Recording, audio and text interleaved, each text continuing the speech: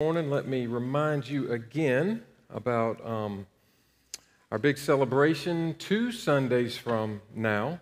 We need your RSVP for this by next Sunday, right? And I'll tell you how to do that in just a second after I tell you what it is. We're celebrating Cameron's as he goes and is into the humble door, so he's not here for the announcement. Cameron has been serving at this church for 30 years. Well over, and let me emphasize the words, well over a half of his life has been here. He's been serving here. God has graced this church with his influence and his leadership, and we're going to celebrate that 2 Sundays from now. So we're going to have, after the service, we're going to have on that day, we're going to have a meal in the fellowship hall and some special guests and some special things that will happen in there. But we'd love for you to be a part of that. We just need you to RSVP for that. And if you'll do that by grabbing one of these cards, if you're not a digital type person and can send us your RSVP in digital email type ways or the link that we sent on the Facebook page, you can fill this out and turn it in to Debbie at the church office. You can also email her at info@beulahbaptist.com for your reservation of how many's coming. Or you can go to the link. We'll post it again on our small community Beulah Facebook page. We'll post that again today.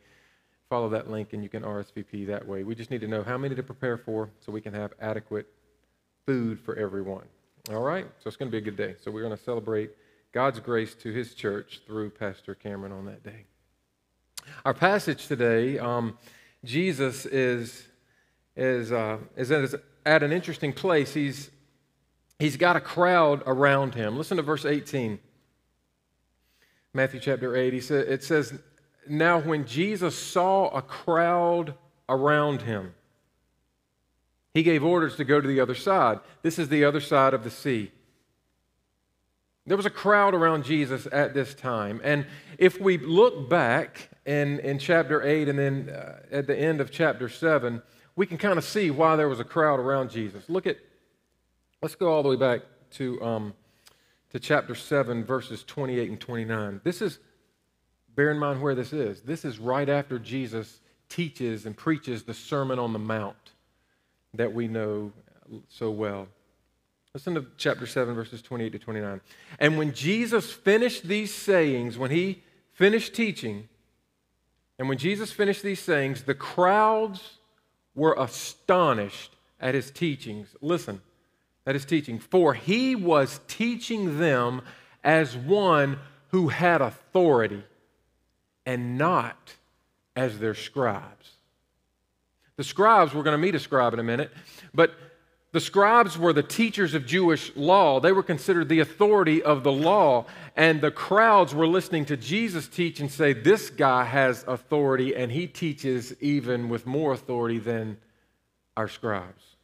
So they're kind of wowed with Jesus and his teaching. And then jump down to chapter 8, verses 14 to 17, right before our passage today. "And when Jesus entered Peter's house, he saw his mother-in-law lying sick." That's Peter's mother-in-law. "He saw his mother-in-law lying sick with a fever. He touched her hand, and the fever left her. And she rose and began to serve him." So Jesus heals Peter's mother-in-law. Verse 16, "That evening they brought to Jesus, they brought to him many who were oppressed by demons, and he cast out the spirits with a word," and listen to these words, "and healed all who were sick." So here's this guy. We know he's God, but here's Jesus. And he's teaching with incredible authority.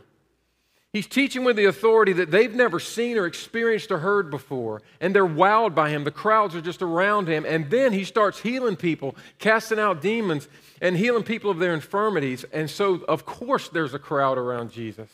They're wowed by him. People were excited. They were amazed as they gathered around Christ. And here in verse 18, I want you to see this. Jesus gives orders to go to the other side of the sea. Now, why? Why, when a crowd around you, Jesus, would you say, okay, let's go to the other side of the sea? The answer to that question ultimately is I don't know.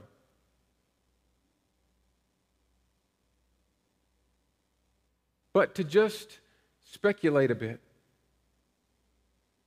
did he, along with the disciples, need some rest from the crowds? We all know in ministry or in any other, we just got through a wedding this weekend, and my goodness, when you're active in ministering and serving and all that kind of stuff, you need some rest, you need some time to pray, you need some time to recoup. Did he need some rest? We know that after this is when he went into the boat, and he slept in the boat while the storm was happening, and the disciples were kind of going, oh my goodness, we're going to drown.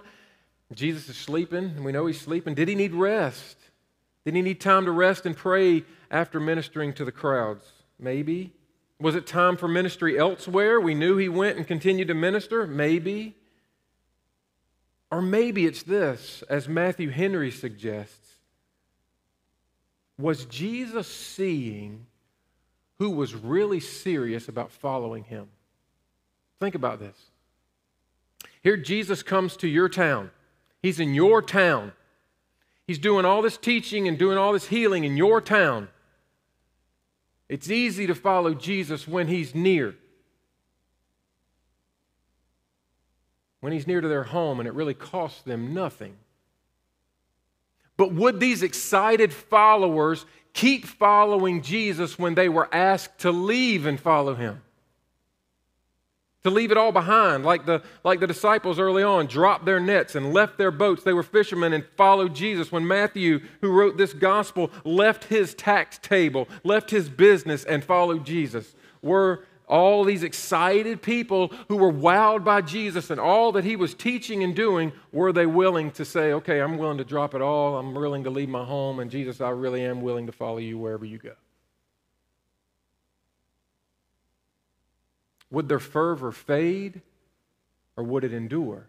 In John chapter 6, we find Jesus doing this, right? He feeds the 5,000. He multiplies the fish and the loaves to feed at least 5,000 people, maybe, obviously more. Women and children were there too. It was just 5,000 men. And he feeds all these people, and they're just so wowed by him, they follow him the next day. And then on that day, Jesus sees this crowd that's just followed him because he filled their bellies. And Jesus teaches something really, really hard. And the people can't take it. And so the Bible says that many left him after that teaching. So did he pick up and go for all these reasons? For whatever reason, Jesus said it's time to go. And then we get verse 19 and 20. And a scribe came up and said to him, "Teacher, I will follow you wherever you go." And Jesus said to him, "Foxes have holes, and birds of the air have nests, but the Son of Man has nowhere to lay his head." So a scribe comes up to Jesus, and he says something incredible. First of all, he calls him teacher. And then he says, "I will follow you wherever you go." This was quite a statement. You see, the scribes, along with other religious leaders, they were generally hostile to Jesus. Jesus spoke against them and what they taught and the traditions they added to the scriptures. The scribes and the Pharisees and they were opposed to Jesus. They were hostile to him. The scribes were educated teachers of Jewish law and seen as authorities in it. And as I said, Jesus opposed much of their teaching of it and their unbiblical man-made religious traditions that they added to it. So, for a supposed authority and teacher of Jewish law to call Jesus teacher and say that he'd follow Jesus wherever he went is a great statement of apparent sincerity, at least maybe from his perspective. But did he really understand what he was saying? Jesus, I'll follow you wherever you go. And more, after hearing what it meant to follow Jesus, was he still willing to follow him wherever he went? Jesus told him, "Foxes have holes and birds of the air have nests, but the Son of Man has nowhere to lay his head." You see, folks, I don't know that we grasp this, but Jesus didn't have a home. not in his ministry. Harry Ironside says this, quote, "He who had created all things was homeless in his own world and among his own people." End quote. The comfort that foxes have, that birds have, that the average person has, Jesus did not have. The security of going home. The comfort of being in a home that you own, that you call your home, Jesus didn't have. Jesus lived off the kindness and charity of others who provided for his needs and would give him a place to stay in various places he went as he ministered. He, notice what he calls himself, the Son of Man, had no certain place to lay his head. The Son of Man. This is Jesus' favorite title for himself. And it means way more than the fact that he was human. You know, we hear Jesus called the Son of God, and he is. He's God in the flesh. He's in his very essence, he is God. He's the Son of God. But you also hear him, this is his favorite expression of himself, Son of Man. But it means way more than he's just a human, that he's one of us, that he became fully human. He's fully God, but he's also fully human. This reference that Jesus loves to call himself is a reference to his deity, to the fact that he is God, that he's the exalted Messiah in Daniel chapter 7. Listen to these verses. Daniel chapter 7, there's a vision, and it says this, and behold, it says, I saw in the night visions, and behold, this is verse 13, sorry. I saw in the night visions, and behold, with the clouds of heaven, there came one like a son of man. And he came to the Ancient of Days, capital A, and was presented before him. And to him, this Son of Man, and to him was given dominion and glory and a kingdom that all peoples, nations, and languages should serve him. His dominion is an everlasting dominion which shall not pass away, and his kingdom one that shall not be destroyed. This is a prophecy, a vision of the Son of Man, the Messiah, Jesus, who will have an everlasting kingdom and who will reign over it forever as the King of Kings and Lord of Lords. So when Jesus calls himself the Son of Man, he's not just saying, hey, I was a man like you. He's saying, I'm the fulfillment of the Son of Man prophecy in Daniel. I am the Messiah. I am the exalted divine one. In Matthew 26, 63 to 65, he essentially affirms that. I'll leave you to read that on your own. Matthew 26, 63 to 65. So listen to this. He who humbled himself to become one of us, who had no place to lay his head, is the exalted divine Messiah who will rule over God's everlasting kingdom. Don't miss this. At his birth, there was no place for Jesus in the inn. During his public ministry, Jesus did not have a home. Jesus lived in poverty. We who are in Western ways of thinking and living and think about wealth and prosperity and who value that so much and who look down on those in poverty and sometimes attack their character because they live in poverty, or attack their faith even because they live in poverty. Jesus lived in poverty. He who was rich, the richest of all, who came from heaven, he who was rich became poor. 2 Corinthians 8:9, for you know the grace of our Lord Jesus Christ, that though he was rich, yet for your sake he became poor, so that you by his poverty might become rich. Did Jesus become poor so we could become materially rich, to have dollars in our pockets and our bank accounts full? No. Rich spiritually. Jesus became poor and lived in poverty to be rejected and die on a cross so that he may bear our sin and give us eternal life, so that spiritually, eternal riches, spiritual riches, life with Christ, we could be, though we may be poor earthly, we may be rich spiritually. He became poor so we, by his poverty, might become rich. This is the gospel.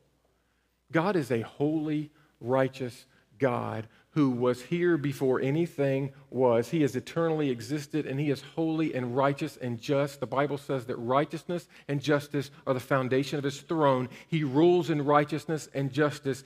And if he rules in righteousness and justice, and he is righteous and just in his very essence, he must be righteous and just when it comes to dealing with sin. And all of us are sinners. We have all fallen short of God's glory, and he who is just must punish sin, or he is not just. So we deserve justice. We deserve condemnation. We deserve eternal hell for our sin against God, because all of us have done it, and all of us still do it. All of us in our inherent nature are sinners, and we sin because we are sinners. But God is compassionate, and he is loving, and he is merciful. And he sent his son Jesus to live in poverty, to become a human and live in poverty, that he might be rejected and hung on a cross, that while Jesus was hanging on Calvary's cross, God might throw on him all of our sin. And that the wrath of God that we deserve, the condemnation that we deserve, would be poured on Christ. And God would fulfill his righteous anger and wrath against sin by punishing his son.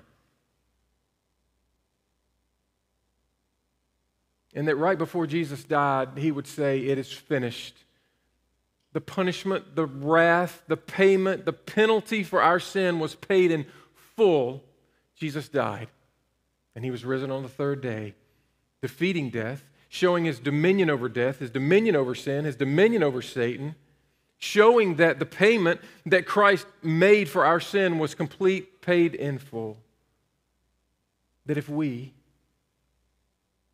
would just recognize that God is holy and that we're sinners and we need salvation, we need forgiveness from our sin so that we can have eternal life and not eternal condemnation, that we could realize that and say, hey, I hate my sin, I see what I've done, I see who I am before God, and I want to turn from my sin because I need forgiveness from it. I need to live for the glory of God. I want to turn from my sin, and I want to place my faith, all of my faith, not in what I can do, but in what Jesus has done for me for my salvation. I want to trust in him and his work that I might be saved. And when we do that, church, online listener, guest with us today, when we do that, the Bible says that God forgives our sin, wipes the slate clean, and he does something even more magnificent, or equally as magnificent, I should say. He gives you a gift, and that gift is the righteous record of Jesus Christ, who never sinned. He takes your unrighteous record, and he gives you Jesus' righteous record, and he, as if to say, you know, here's Jesus' record of perfect righteousness. I'm giving it to you, Ken, that before me now you can plead his righteous record and not your unrighteous record, and I can welcome you into eternal life and fellowship with me forever because your sin is forgiven and you are seen legally as perfectly righteous. It's a glorious gift of grace. That's the gospel. Jesus became poor and had no place to lay his head so that he could give you the riches of salvation and grace and mercy forever. The everlasting God who came from the comforts and wealth of heaven came to earth to give and gave up comforts and had no material wealth. That is incredible humiliation. So Jesus is telling this scribe that to follow him, if this scribe is going to follow Jesus, this scribe is going to have to be willing to give up earthly comforts. And he tells us that as well. To follow Jesus, we must give up earthly comforts. We don't just add Jesus to our life. We don't just consider ourselves an American Christian, right? We're an American. We've got rights. We've got the pursuit of the American dream. We've got all this. That's just foundational, right? Built in us that I'm expected to go live a great, awesome life. Oh, and I need Jesus too, and I'm going to add him as the cherry on top of my life. No. Jesus isn't the accessory to the wedding dress. No. Jesus isn't the accessory to the life we want to lead. Jesus isn't the way to fulfill all our dreams. No. We give up everything to follow Jesus, and whatever that means. Whatever obedience to God's word requires, whatever his call on our life calls for in every situation of life, whatever it means we lose, we're willing to part ways with it. To follow Jesus faithfully, there's going to be sacrifices. There's going to be great sacrifices. A loss of earthly comfort, a loss of the pursuit of wealth. It was for Jesus, it will be for us.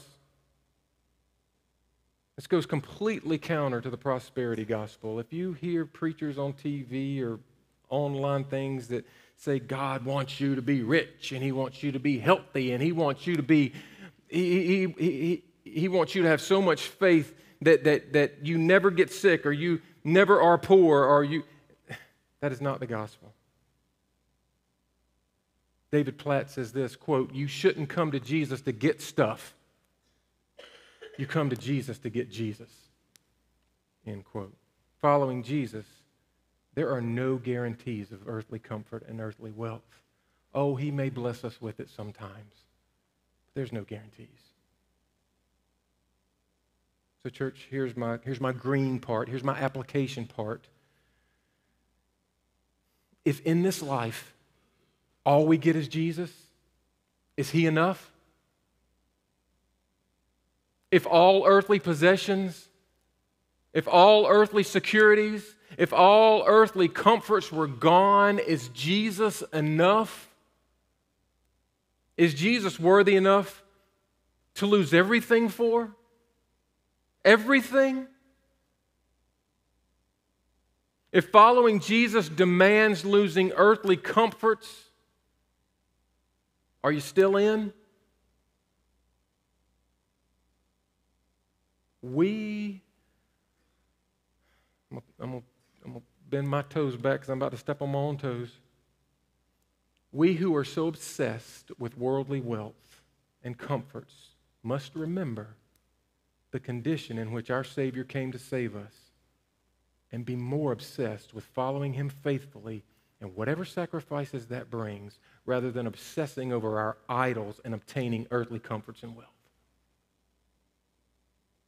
Again, David Platt says this, quote, "Following Christ may mean losing everything in this world."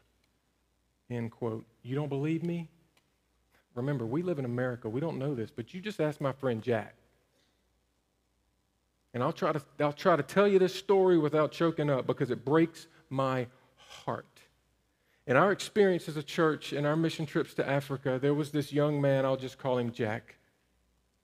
Jack was a young believer, like these graduates.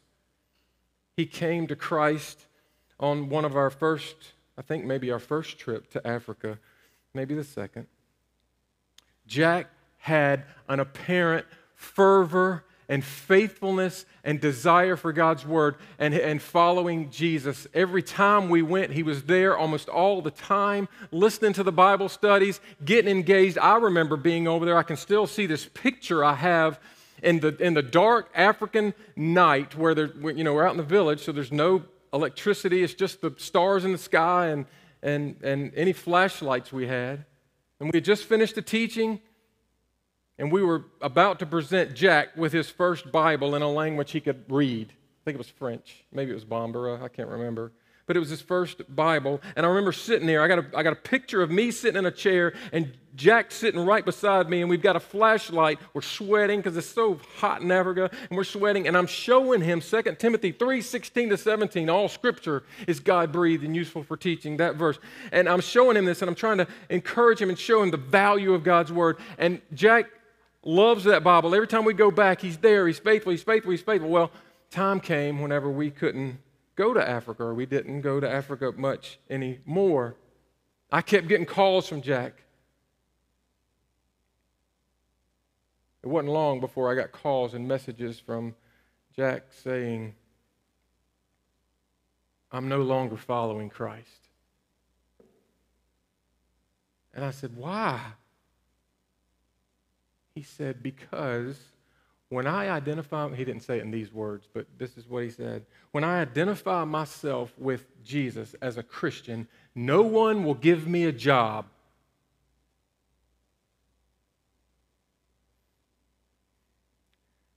And at the need for money, a way to provide for himself, he bailed on Jesus for earthly comforts.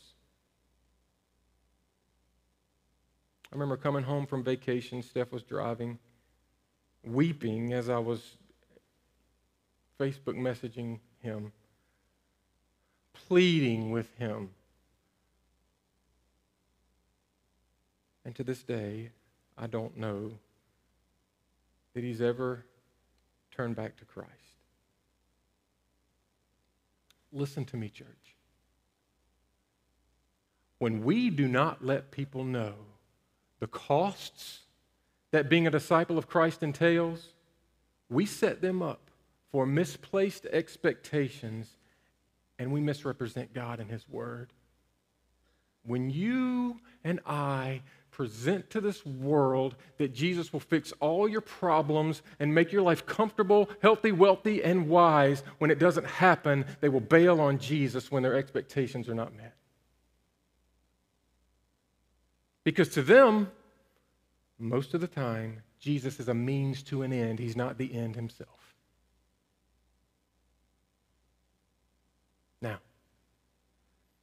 let me be clear. We're not saved by our sacrifices. We're not saved by giving up earthly comforts. We are saved by grace alone through faith alone. Let me be clear in that. Yet having this type of sacrificial devotion to Him, willing to give up everything, that's a fruit of one who has true saving faith. And this is what the life of a faithful disciple of Jesus looks like. And knowing that keeps some people from putting initial saving faith in Christ to begin with. Oh, please don't let that be you.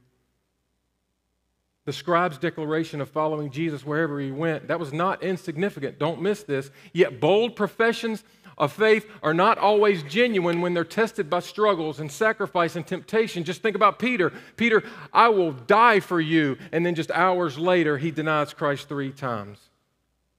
Demas, we find in 2 Timothy 4:10, was a follower, but then he left. The parable of the soils, you remember those, the 4 soils? I'll just reference Matthew 13. The scribe may have seen Jesus' power, His compassion, His miracles, His teaching, His popularity as being from God and wanted to be associated with Him. But what about when Jesus told him what it was going to cost to follow Him? Was he so ready to follow then? You see, many are so attracted to Jesus. They get excited about Him. They start off apparently strong with their profession. Their commitment seems real. It seems unshakable. But when sacrifice and the cost of following Jesus becomes apparent, you see their interest fade. You see their commitment wane. And you see their profession merely superficial. So, how do you respond when the call of discipleship requires you to sacrifice and suffer? Does your profession of Christ prove true by your willing sacrifice? Is Jesus just a bandwagon to you? Is Jesus a phase of life that you'll soon be over once life becomes comfortable again? Is commitment to Him for you negotiable? You see, if we have a wrong idea of what it means to follow Jesus, then the initial excitement of following Him, like this scribe, maybe, we don't know how he responds, the initial excitement of following Him is highly prone to wear off when sacrifice is required or expectations aren't met. But if we are drawn to Jesus for who He is and what He has done and following Him as Lord of our lives, no matter what that costs, then we gladly and willingly do so to follow Him faithfully no matter what it costs. Jesus said in Luke 9:23, if anyone would come after me, let him deny himself and take up his cross daily and follow me. Take up his cross did not mean bear my heavy burden on this earth. I mean, it might have application for that, but the disciples knew what that meant. A cross was a reminder of death and execution. Jesus was saying, if anybody would come after me, let him be willing, ready. Let him deny himself and be willing to die for me. And follow me. Church, this world is not our home. Let's be reminded, these days, this world is not our home. We lose attachment to it and the comforts it offers to faithfully follow Jesus. He's the Son of Man. He's God. He gave His life that we could live forever. He is worthy of any sacrifice we can give to follow Him faithfully. Let's look at the last two verses before we leave. Another of the disciples said to Him, Lord, let me first go and bury my father. And Jesus said to him, follow me and leave the dead to bury their own dead. This guy's described as a disciple. Who was it? I don't know.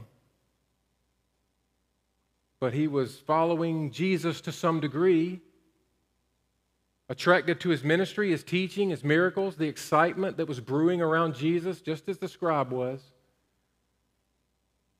But in the prospect of following Jesus across the sea and wherever he was going, this disciple said, Lord, let me first go and bury my father. So here's the question that no one really knows. Had his father really just died? Or maybe he was near death? And this man, this disciple, wanted to do the devoted thing, the God-honoring thing, the Jewish custom, the honorable thing to bury his father, one last devotion to his father. That was an honorable thing. That would be obedient to God, yes. Had his father really just died or he was near death and he wanted to go perform that last rite for him? Or if he was near death, was he just wanting to spend those last days with him because of a tight relationship and then bury him honorably? Or was there more to it? Because we have reason to believe, knowing phrases that were used then and maybe even still today, that bury my father might mean more than just putting him in the ground. Was he using a phrase that meant that he wanted to stay with his father until he died because he valued his relationship with him, or more, he valued the inheritance that he would receive by being a faithful son until his dad died?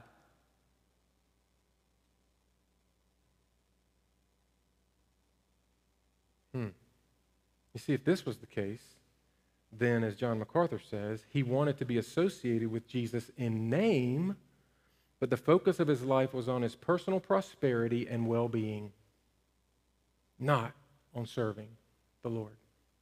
End quote. So regardless of his reason for the excuse, Jesus tells him this: follow me and leave the dead to bury their own dead. Luke tells us the same story, but he says that Jesus said one more thing to this man that Matthew doesn't tell us, he says.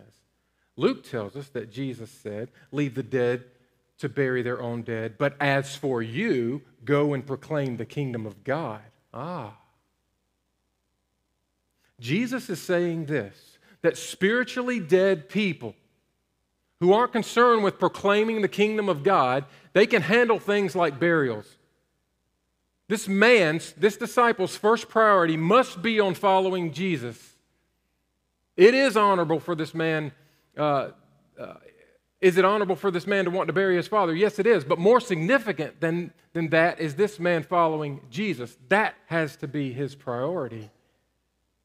There will be those of this world concerned primarily with the things of the world, the spiritually dead, who will be able to handle things like burials. Or maybe if the idea is that the disciple wanted to receive his inheritance, then Jesus' response may be intended to say this, that unbelievers prioritize earthly things and gaining earthly inheritances, earthly well-being, earthly prosperity, but those that follow Jesus are to have different priorities. Let worldly unbelievers go after those things. True disciples of Jesus are willing to sacrifice those things to follow Jesus and proclaim the kingdom of God. Now, did Jesus mean we can't plan funerals? Absolutely not. Honor those who died? He was not saying that. But for this man, at this moment, in this situation, that's what he told him. R.C. Sproul says this: Jesus was simply reminding this man that the call of God on his life was absolute and immediate. There was no earthly excuse that would permit him to avoid the call. I want you, and I want you now. Follow me. Sproul continues, when Jesus calls us, it is an absolute call, a sovereign call, a divine call. Such a call demands an immediate response. End quote. So our affection for Jesus should overwhelm our affection for our family and our affection for earthly well-being and earthly prosperity, earthly wealth. Whatever we must sacrifice to follow Jesus faithfully, we should be willing to do so without delay. Our loyalty is to be to Him above all other people and all other things. Look at what this disciple did. Just look at what he did. He had the opportunity to follow the Son of Man, the Messiah of God, who will reign forever in an everlasting kingdom, the forever reigning Lord, the Son of God, Jesus the Christ, God Himself. And instead of dropping everything and readjusting His priorities and sacrificing all to respond to such an incredible opportunity, He placed conditions upon God concerning following Him. He actually had the audacity to look in the face of God in the flesh and say, Lord, let me first. Wow. How arrogant.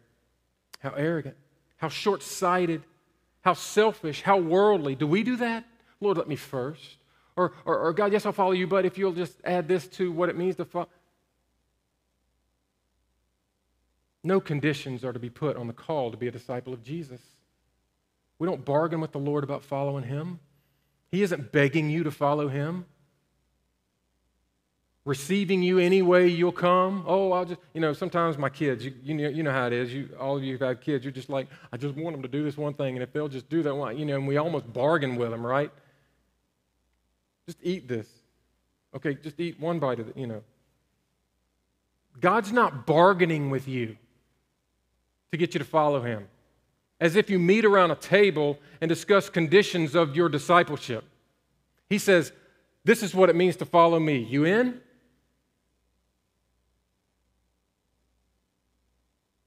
You come His way. He calls, we obey. And He is worth dropping everything to follow. What a glorious privilege. So, do you either knowingly or unknowingly place conditions upon following Jesus? Lord, I'll follow you if you make me healthy, if you fix my earthly situation, if you give me that job, if it's just not too hard and doesn't cost too much. Are you redefining what it means to follow Jesus to include your worldly allegiances and desires for personal prosperity and well-being? Are you willing to sacrifice anything to be a faithful follower of Jesus Christ, laying down any excuse and yielding to His authority? How did these two men respond? I don't know. I listened to some messages and read some commentaries that assumed that these guys turned away and followed Jesus, just like the rich young ruler. Remember when Jesus said, sell all your possessions, give them to the poor, and the rich young ruler went away sad because he was rich. I don't know how these guys responded. How will you respond to the call to follow Jesus? Listen to J.C. Ryle on Jesus' responses to these guys. Foxes have holes and then leave the dead to bury their dead. Listen. J.C. Ryle says this: there is something deeply impressive in both these sayings. They ought to be well weighed by all professing Christians. They teach us plainly that people who show a desire to come forward and profess themselves true disciples of Christ should be warned plainly to count the cost before they begin. Are they prepared to endure hardship? Are they ready to carry the cross? End quote. Again, Jesus said, if anyone would come after me, let him deny himself and take up his cross daily and follow me. Oh, church, there is a crown. There's a crown. It's coming. But the crown comes through a cross. The glory comes through hardship. What we will savor forever in our relationship with Christ comes through sacrifice. There's a crown, but there's a cost as well. But is not Jesus worthy of sacrificing everything for, even if it means our own lives? Jesus bore our sins, and he took God's wrath for them, and he gave his life that we may live forever. And he calls us to repent of our sin and trust in him and his work on Calvary, receive salvation by faith alone, willing to follow him faithfully no matter the cost. What a glorious privilege you have been given. Yes, being a disciple of Christ involves sacrifice, but let nothing keep you from it. No worldly comfort, no worldly wealth, no worldly well-being, no worldly allegiance can even begin to match the glorious privilege of glorifying and following the heavenly King, our Savior and Lord, Jesus Christ, who will reign forever with his people in the glory of eternal life. And may following him faithfully be our ultimate priority, our central priority, no matter the cost. May we be a people who follow him in unreserved, unconditional, sacrificial obedience and faithfulness, because, church, Jesus Christ is worthy. Let's pray.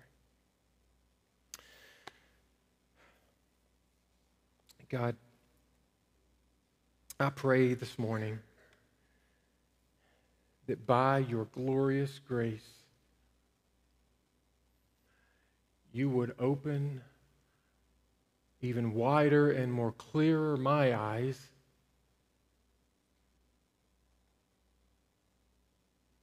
to how my life is being clouded by worldly comforts, that I don't even see are keeping me from following you faithfully. God, would you, by your grace for me,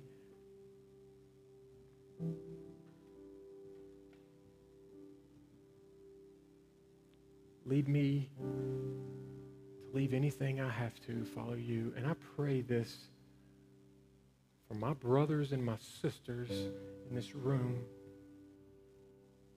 who are told every day in so many ways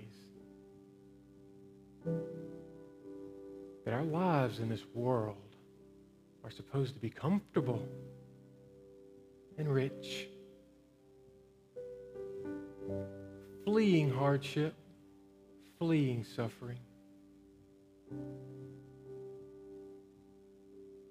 Oh God, help us see the call to follow you, and let nothing